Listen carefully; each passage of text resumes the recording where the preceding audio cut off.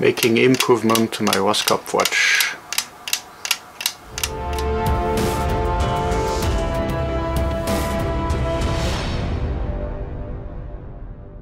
Hey guys, Jacques here. So I'm working on some improvement on my Roskopf watch. So almost double the swing of the balance wheel by adding bearings to it. I was checking how much swing I had in my different watches, and this is what I found. My first watch with the Swiss leather escapement, bearings and a steel spring, you can see how much spring there is, bouncing, I should say. So it goes for quite a while. And this is when it's against the wall, it's pretty much the same.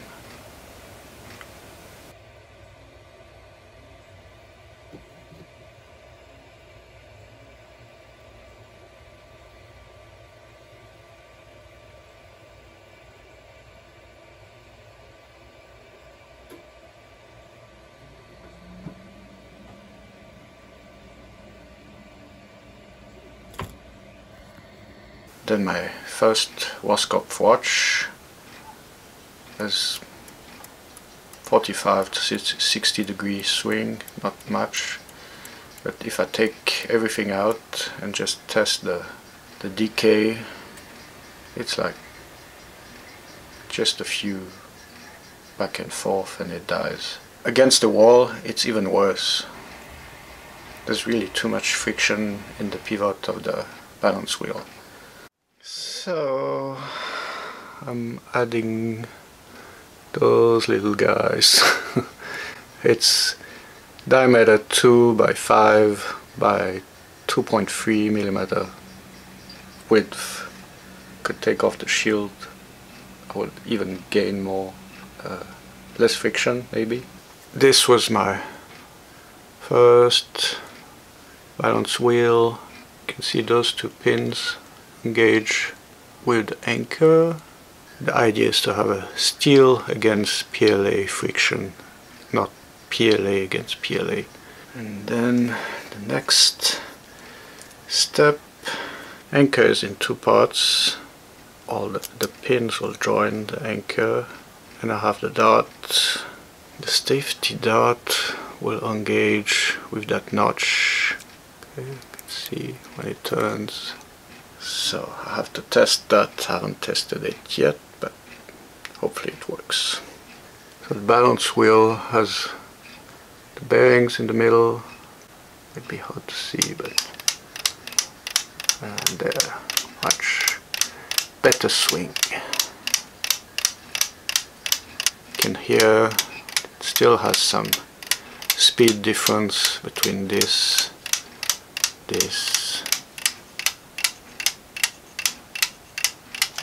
It does keep on going.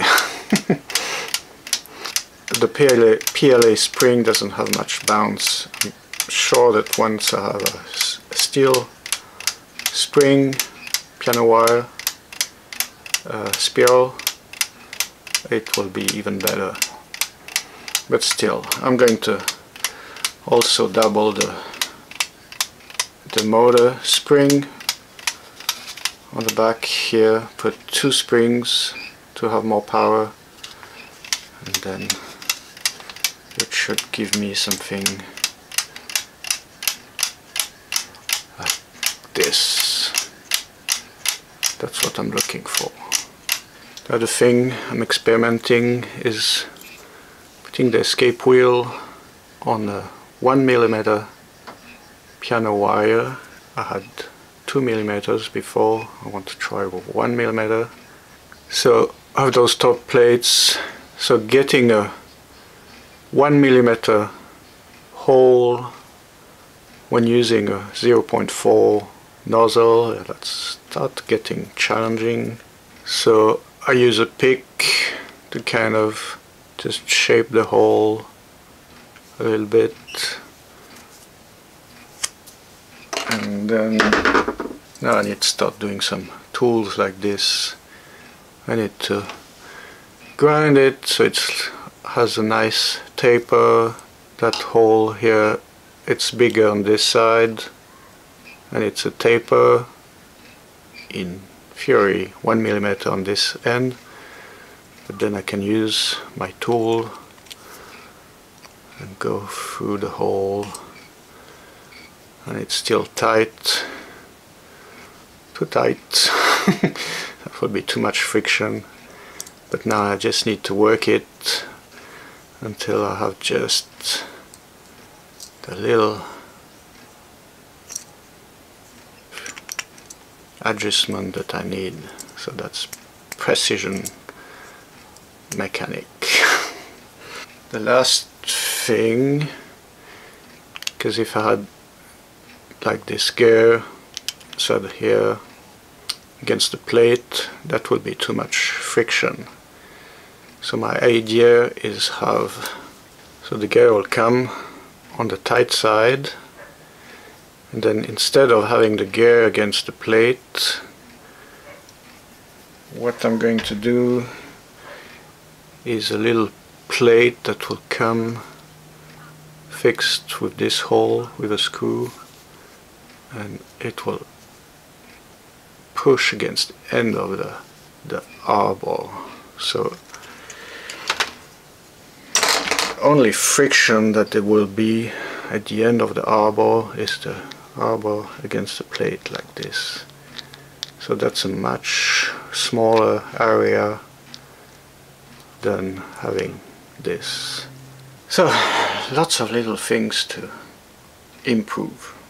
And then also started the clutch for the hands.